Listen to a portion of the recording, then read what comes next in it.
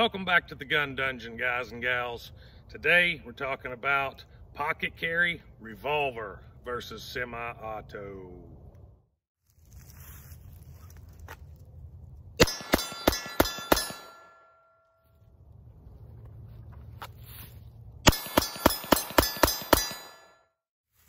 So one of the first things you may have noticed about those clips right there of actually shooting these firearms, if you were counting, we had 7 shots here and 5 shots here. So that has to be talked about when you're comparing a revolver versus a semi-auto in the same size window, I guess you would say. Capacity is it's important. It's not the end-all be-all, but do keep in mind with the same size semi-autos and revolver in comparison size, you are going to get a little bit more capacity with a semi-auto. So that's one thing to consider. The next thing to consider is a reload. So when you go to reload your semi-auto, you will reload with a magazine. When you go to reload a revolver, you're going to use either a speed loader or a speed strip. And let me just grab 5 rounds while we're talking here and show you how this speed strip works. It's just a little rubber strip, and this one holds 6. That's a 5-shot revolver, so I'm just putting 5 in. And you know, it's a flimsy rubber strip, and it's made to put a couple in at a time. You don't try to bend it in a circle to fit the cylinder, but the way that it works is, let me get a good view here, drop 2 in, rip them off, 2 in, rip them off, last one, rip it off, and then if you load 6, you got a spare on here. Now your revolver is reloaded. So that's not a speedy reload, even though they call them speed strips, but it does allow you to carry extra ammunition that's not just loose in your pocket. With the revolver, let's go ahead and show the speed reloader. You've got your 5 rounds loaded. With this and the speed strip, you need to be conscious of your bullet profile. If it's a rounded profile, that's going to lend itself more to allowing you to start those into the cylinder. If it's like a wad cutter or semi-wad cutter or something with a real squared off profile, your bullets could actually get hung up on the cylinder face and be stubborn about going in. So if I'm carrying a speed loader or a speed strip, I may carry 1 round in the gun, but I'll carry my backup as something that lends itself to fast reloading. This is a little faster, so you drop it in. I'm sure everybody's seen this. Paul Harrell's pretty good at it. Twist the knob, rounds come off, and your cylinder is loaded, okay? So, well, why wouldn't everybody just carry the speed loader? Sorry I had to cut there. I wanted to fill these back up just to illustrate a point. So I asked, if this is faster, why wouldn't everybody just carry a speed loader? Well, the reason being is if you look at the profiles, no matter which way you turn this thing, it's going to have some width to it. So when you put it in your pocket, there it is. It's sticking out. I mean, it may not bother you. It doesn't really bother me. I'll carry speed loaders, but some people it may. So with a speed strip, you give up a little bit of speed and it sets flat in your pocket. You really can't even tell that it's there. So if it's in your pocket, you pull out, you got your 5 rounds right here. But while you're carrying it, it is a little bit less of a nuisance than a speed loader. So to the semi-auto. Everyone knows semi-auto. Eject the old into the new, rack the slide if need be. That's pretty quick. Let's see if we can illustrate all 3 of these reloading methods. So first up, we'll do the semi-auto. I have 3 in this mag, 3 in this mag. I'll put this mag in my off pocket just like I'm going to carry it. I won't draw because that's not what we're emphasizing on here. So I'm going to charge it and we'll go.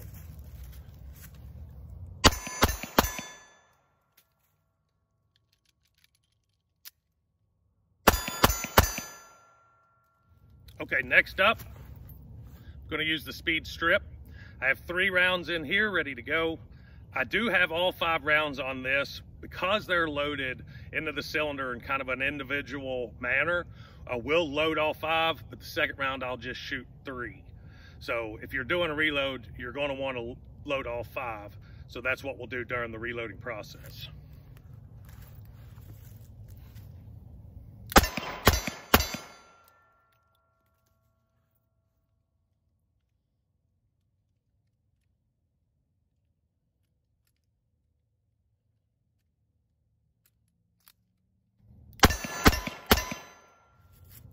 Next up, the speed loader.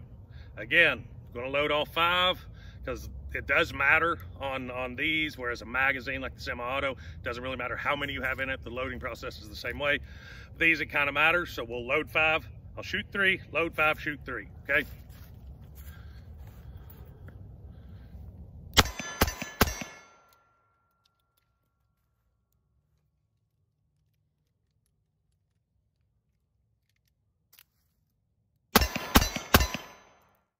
The next thing that I want to talk about is something that happens quite a bit in the winter months. And a lot of people will just throw on a jacket, run to the store, throw their gun in their jacket pocket and go on. This is something that I hear people talk about quite often.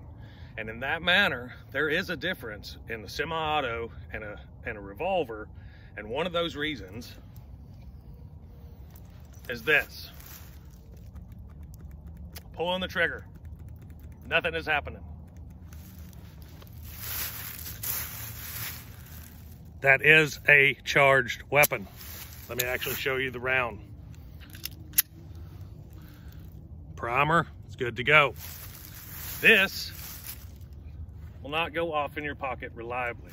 Yeah, if I wasn't pushing forward, it probably would have went off. Probably would have only went off once because it has to reliably cycle. It has to be able to eject that spent brass. But whenever, I'm gonna lay this down real quick. I still have a cleared gun. But when I pull the trigger just like this, it will fire. If this slide is pushed back, it will not fire. You're out of battery. So if you push that into the front of a coat pocket and you push that slide back, it's not going to go off. I just went off because I let it go. But if that's pushed back far enough, it won't go off. It doesn't take a whole lot. So keep that in mind. But if you've got a revolver in your pocket, being on internet forums most of my adult life, you hear a lot of things, whether this round's more powerful than that round, this round's more powerful than that round. And some will argue either way that the 380 ACP is just as powerful as the 38 Special. Now, I won't say that it is, but at the same time, I can't sit here and honestly say that the 38 Special is that much more powerful than the 380. To me, they're both on the low end of a defensive caliber. Oh, I know some of the 38 Special people out there are going to get upset over that one, but I do carry both. I like both. I think with the proper bullets, both can be very effective. But on the power scale, I've got to give it to the 38 Special. It does edge out the 380 just a little bit. 380, you're going to shoot something in the 90-95 grain spectrum as far as bullet weight. 38 Special, you can go up to 158 grains, down to 100, 110. I like 110 grain rounds in this. But you're going to have a little bit more mass. They're the exact same diameter. So you're going to have a little bit more mass with 38 Special, and your velocities are going to be kind of comparable. Okay, so I wanted to come in to where I could get up close and personal here and kind of show some of the dimensions of these. And I'm just going to kind of show you right off the bat with the holsters on. And, you know, that can vary based on your holster of choice or whatever, but I'm going to show you what I've got here with mine. So kind of line them up the best I can. Can't really see that LCP back there, so we'll stick it up here. And you can see there's not a huge difference as far as the overall profiles. The guns themselves don't have a huge difference. Take them out of the holster here. Try to line them up. You can see that way and this way. I mean, the LCP is going to be a little bit smaller, but in all reality, the sizes kind of equal out. because with this, you got more of a squared type profile, and that kind of shows in the pocket. This part right here, it does kind of stick out a little bit, whereas with the revolver, this is kind of chopped off. You got more of a rounded profile, hence round butt on a J-frame, but the overall profile is a little bit more rounded as opposed to square and blocky. One of the big, I'll show clear. One of the big differences as far as size and profile is going to be in your width. So yeah, these guns are dirty. You just saw me shooting them. The cylinder on the revolver does give you a little bit of a disadvantage on the width in your pocket. But again, the overall shape and contour of the revolver itself does kind of lend itself to setting against your leg in a little bit different way. I haven't really noticed a big difference in how they carry as far as printing. Yeah, you can kind of see the cylinder a little bit in your pocket, but you're not going to really know what that is in someone else's pocket if you just see a cylinder sticking out, unless, of course, you're gun guys like most people watching this video are. But for the average person out there, you're not going to be able to tell, yeah, he's carrying a gun in his pocket because I can see the cylinder. It's probably not going to be the case. Weight. The weight on these are within 4 ounces of each other. The J-frame, unloaded, of course, both of them unloaded, comes in around the 15-ounce mark. And the LCP2 comes in around 11 ounces. This is one of the lighter guns that are on the market. 4 ounces don't sound like a lot, but when you take it from 11 to 15, it's noticeable. Not so much in jeans where you're wearing a belt and your clothes fit you, but I have noticed in ball shorts when I carry around the house that the LCP2 fully loaded does carry easier in ball shorts as opposed to a fully loaded J-frame. And one of the big reasons being is the weight. And you know, in ball shorts, you may not carry in ball shorts, so this may not matter, but like in ball shorts, you don't really have much structure to the material, and that little bit of extra weight really lets it swing when you're walking. It's slapping off the side of your leg, whereas those 4 ounces that you give up by going to this, those 4 ounces are actually quite noticeable in ball shorts. If you don't carry in ball shorts, it doesn't matter.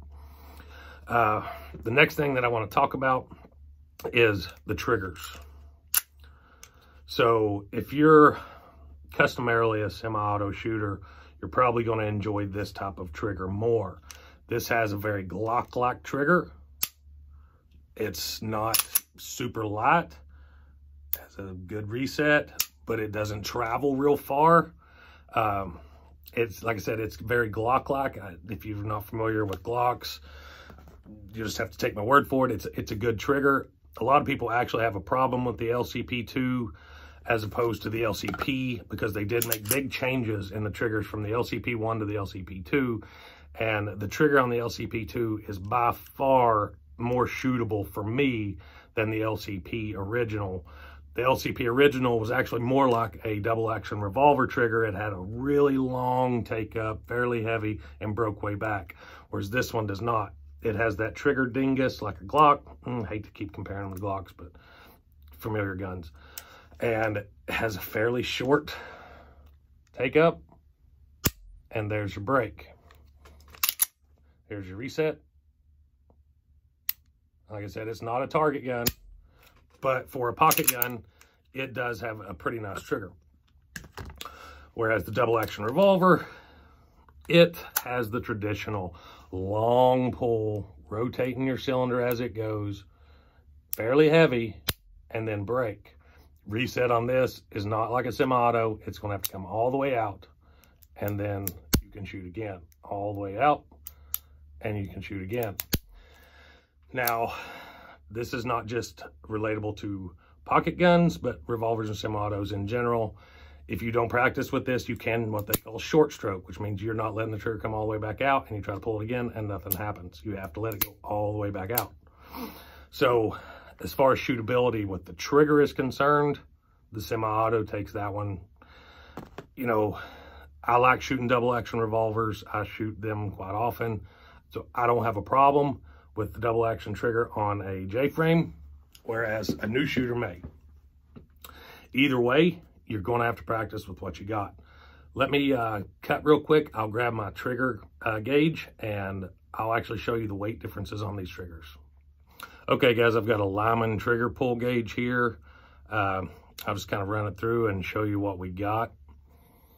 So double action revolver, shit. There we go. 8 pounds, 11.2 ounces. Clear, try that again. Just getting used to this thing. I forget to hit ready all the time. 9 pounds, 14 ounces. And one more. 9 pounds, 0.4 ounces. So that's what we got with the double action revolver. Okay, the trigger dingus jacked me up there, so let me try that again. Ready, get on that dingus and pull. 4 pounds, 7 ounces. Clear, ready, get on the dingus.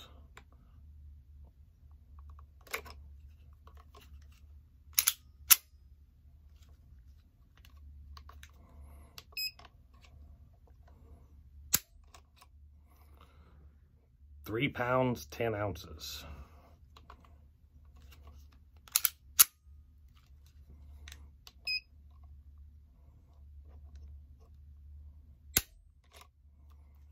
£4 pounds, 7 ounces. Now, I know that sounds a lot for a pocket pistol. And you may be thinking, oh wow, that's too light for a pocket pistol. But keep in mind, I've had this gun for quite some time. The trigger has progressively gotten better as far as shootability and light and crisp. The trigger has progressively gotten better. You're probably not going to have one that light directly out of the box. I haven't done anything aftermarket to it. It is a stock trigger, but it has thousands, probably, this one probably has around 2,500 rounds through it. And you can see it's got some wear to it. So it's kind of, I know this one has a lot more rounds through it than the J-frame. So it's kind of not a real fair comparison, but I just wanted to give you a ballpark idea of the weight of the triggers. So I hope you guys enjoyed today's video. If you did, don't forget to like and subscribe. I would say go over to Facebook and check us out, but we're not there anymore. Zuckerberg decided that the gun dungeon was not welcome. They deleted my profile and they deleted my gun page. So that's no longer there. Instagram, we still live there for now. Don't know if we'll be there long, but I do have an Instagram page, The Gun Dungeon, all one word. Don't forget to let me know in the comments, guys, which one of these methods you choose. Revolver, semi-auto, what holster do you use? Maybe I can learn some from you guys. Until next time, guys, stay tuned.